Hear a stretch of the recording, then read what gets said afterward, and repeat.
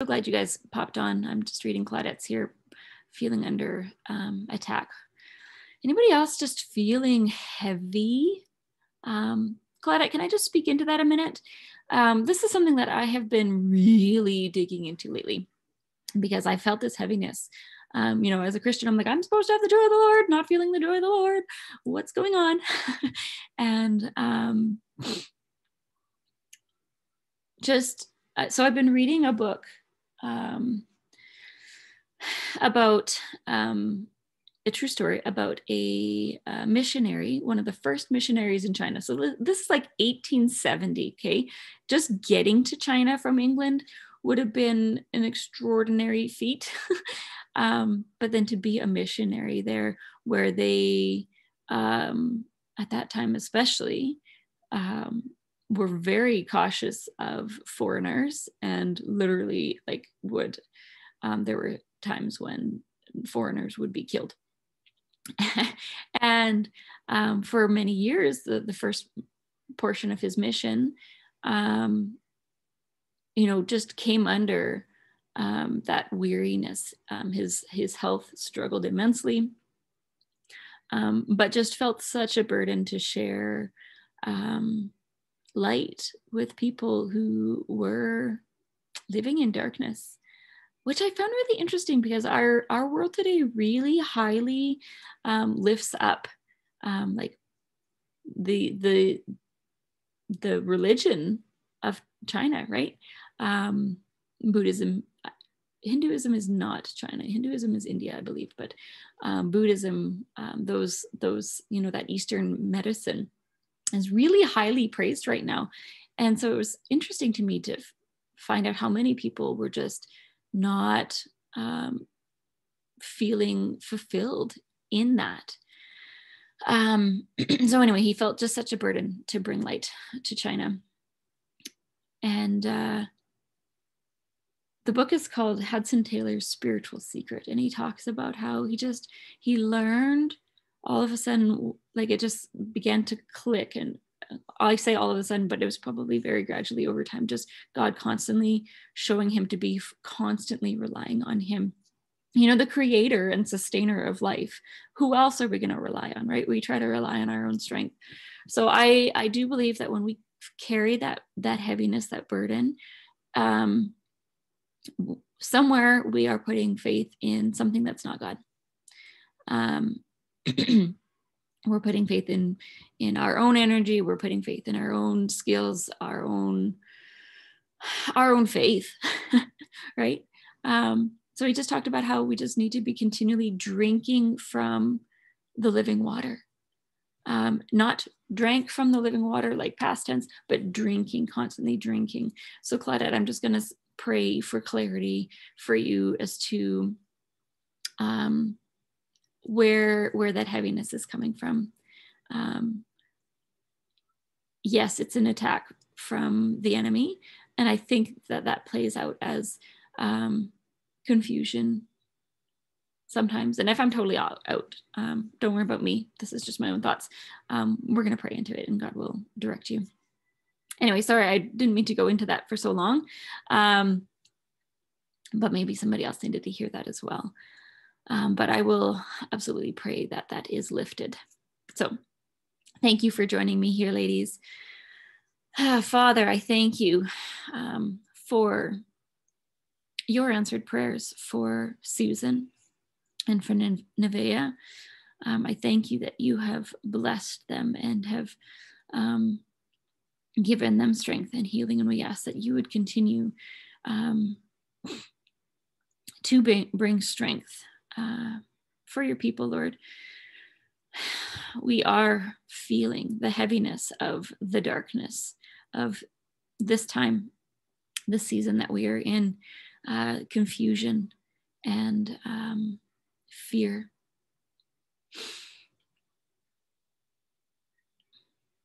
Father, we bind up the enemy. We bind up confusion. We bind up fear. We bind up darkness. And we remember that all it takes for darkness to flee is to light a match, to turn on a light. And so we ask for your light to cause this darkness to flee.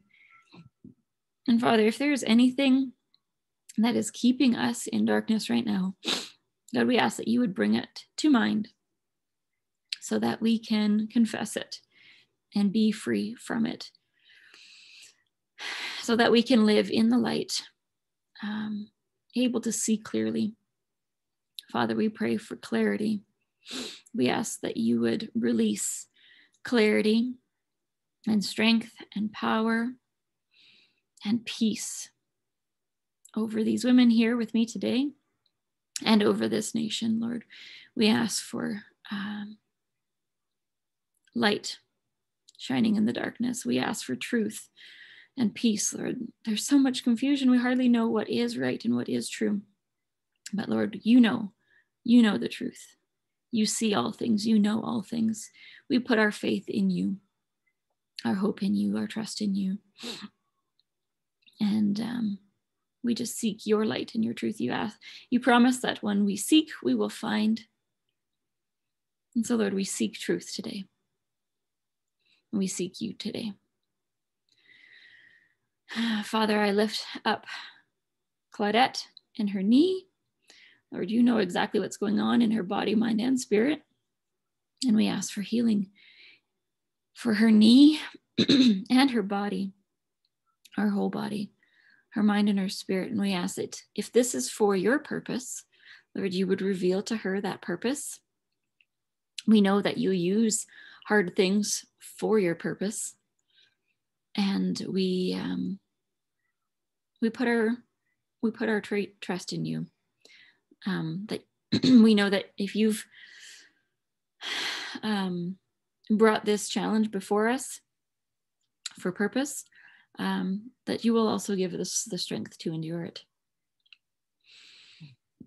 And if it's not from you, Lord, if it's from the enemy, we ask that you would bring healing in our bodies and our minds and our spirits.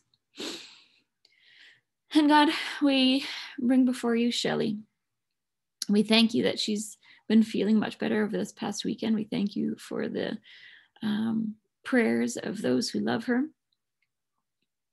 And we thank you for the relief that has brought, and we ask for continued healing, Lord. Walk her through this healing, body, mind, and spirit. Give her relief from the pain, heal the infections. And God, we just ask, we do ask boldly for complete healing. We understand that that's a bold request, Lord, but you can do it. Lord, you created the heavens and the earth. You split the Red Sea. You fed the Israelites in the desert for 40 years. You gave them water from a rock. And you can heal, Shelley. You can heal all our wounds. Lord, we ask for wisdom and discernment. You promise that if anyone needs wisdom, that we should ask. And Father, you also promise in your word that you are a Father who does not give a snake when we ask for bread. You know how to give us good gifts and more than we could ever ask. So, Lord, we put our trust in you, our good Father. And God, for those of us who struggle with picturing you as a good Father because we've not experienced a good Father, we've not experienced godly men who love us the way you love us, and we never will. God, all of our fathers are imperfect humans. All our mothers are imperfect humans. We are imperfect humans. But you love us perfectly. And so, Lord, we come to you for your perfect love to be filled, to be restored, to be sustained. You promise that when we drink of your water, the living water, that we will never thirst. And so, Lord, we come to you today and we drink of your living water. And we are strengthened. And Lord, we need to keep continually drinking of your living water every day, just like we need to drink of water. We need to continually drink of your living water. So when we feel thirsty, when we feel tired, Lord, remind us to drink of the living water. Help us to slow down and focus on you, Lord. And focus on Jesus, who, for the joy set before him, endured death on the cross. Lord, remind us of his sacrifice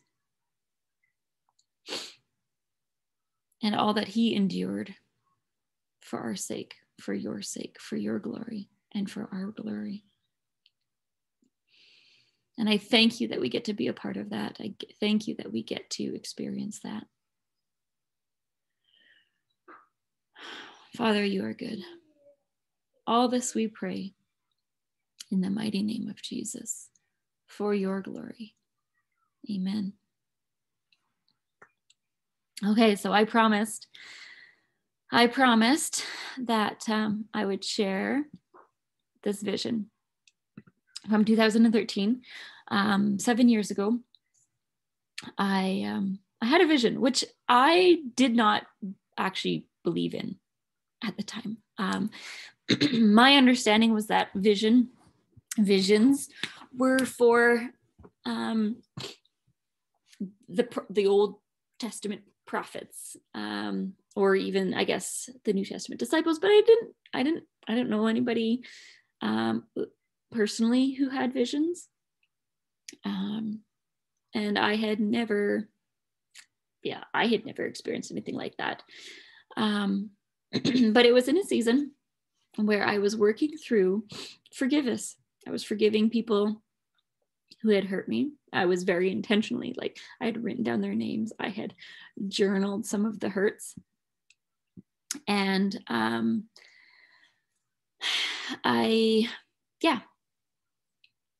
was just very intentional about it. It wasn't anything like I didn't feel this big when I had forgiven these people, but I was just working through the process. Sometimes we just have to be obedient. Anyway, I had closed my journal and was getting ready to go to bed, and I had crawled into bed. The lights were off, but I was still wide awake. And all of a sudden I could see very clearly, very distinctly, this image in my mind. And it was, at this time, I thought it was just for me. I didn't share it with anybody. I shared it with my husband. But that was it. But I believe now that this is a message for more than just me.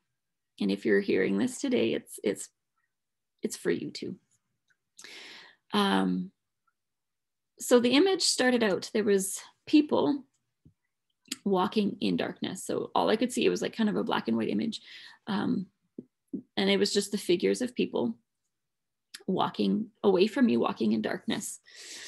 And then there was this wolf in the corner, just like barking and attacking the people. And the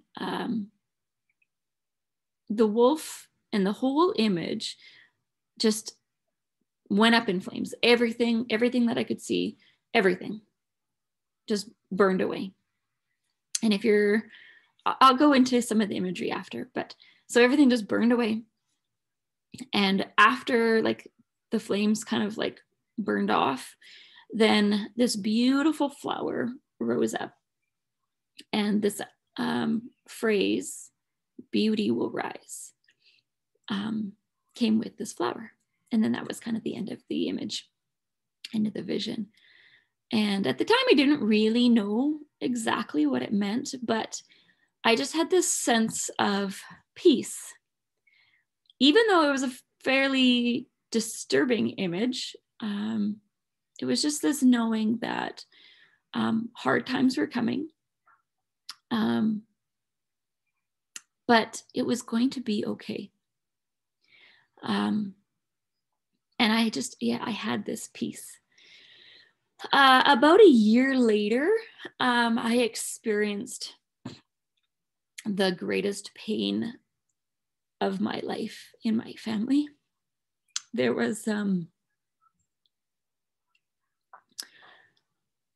serious breakdown and heartache, like indescribable. At this time, I can't even go into the story because it's still not worked out. I still don't know the truth, to be perfectly honest. So that was 6 years ago that things just completely fell apart. And I was dealing with chaos and lies and darkness unlike anything I'd ever seen. And when this came about, I remembered the vision and realized, oh, this is part of the burning down. This is part of the process. Now, I'm not sure if you're familiar with the idea of refining, but refining is a heating process, a burning process. So when you refine silver, all of the impurities out of silver are literally burned away. You heat up the silver to such a high temperature that anything that is impure burns away, separates, disappears, so that you are left with pure silver. Same with gold. Diamonds are created under pressure, so not heat, but under extreme pressure. And actually, there would be heat with the pressure. Anyway, I believe that this is the process that we are undergoing. This burning process. And it hurts so bad, but it removes all the things that we don't even like about ourselves, to be perfectly honest. It removes the things that are not good. It's not good for us. It's not good for others. It's not good for the world. So that's what I believe that the burning away was. That's what it represents. And I believe that we are experiencing that right now, that we are experiencing extreme temperatures. and it's good. It's good. So I would encourage you to welcome it, to embrace it, actually, and to allow it to purify and refine you.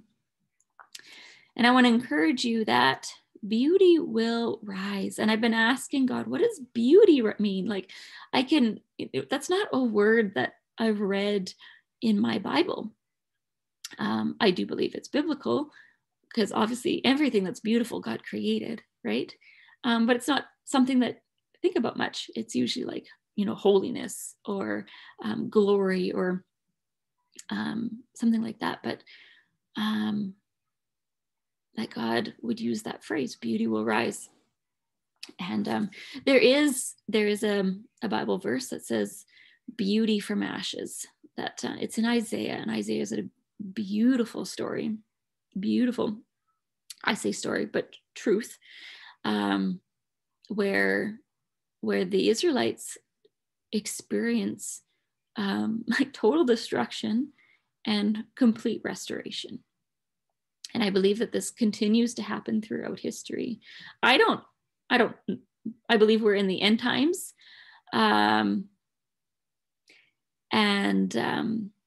I don't believe that this is the end of the world. Okay. There's a lot of people who are talking about like, this is the end of the world. I believe we're in the end times, but that could be 10 years. It could be 100 years. It could be 1,000 years. But I do believe that we need to be alert. And just embrace the process that we, our role, we just got to do our role. Okay. We don't have to take on the world. We don't need to save the world. We don't need to be anxious about anything. We don't need to be fearful. We just need to be alert. We need to be paying attention to what is going on, but not focusing on what's going on in the world. We need to be focusing on Jesus. That's our role. Focus on Jesus. Focus on what he did for our sake so that we can be healed. And our role in, when we embrace healing, when we embrace all that God has done for us, when we confess and are free from the darkness, then others will experience, like the light will shine through us, and we will be a light shining on a hill. If you're wondering what I'm talking about, most of these things that I'm referring to are references in the Bible. We are called to be a light on the hill. So when we experience healing in our own lives, we will be a light shining on the hill, and that's our purpose. That's our role, and people will experience that light through us, and they will receive healing because of it too. That's truly what I believe our purpose here is.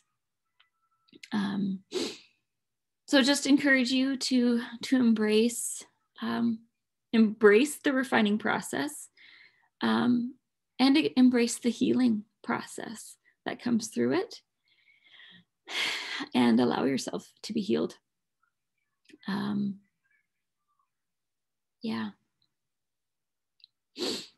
And keep your eyes on Jesus, okay? That is so important right now. Keep your eyes on the Creator, the one who created life and sustains life, because there is so much heaviness right now. The Hudson Taylor, the missionary I mentioned earlier, endured so much. He endured so much. I'm not going to get into it because honestly, it creates fear in me. I'm not ready for what he endured. But I will say that because he kept his eyes on Jesus and he kept drinking from the living water, he was sustained through hardships that we can't even fathom. So be encouraged, my friends. Beauty is coming. Glory is coming. Goodness is coming. Restoration is coming. God is with you. You are never alone. That is the one thing that sustained Hudson Taylor, was that even though he was, flawed and broken, God is not. And God promises to be faithful. God promises to never leave us or forsake us. So God will never leave you or forsake you. Thank you so much, friend, for joining me today. Bless you, bless you, bless you. God is so good, and he is doing good things. I'll do prayer again next week. So if you do have any other requests, let me know, and I will definitely be sure to pray.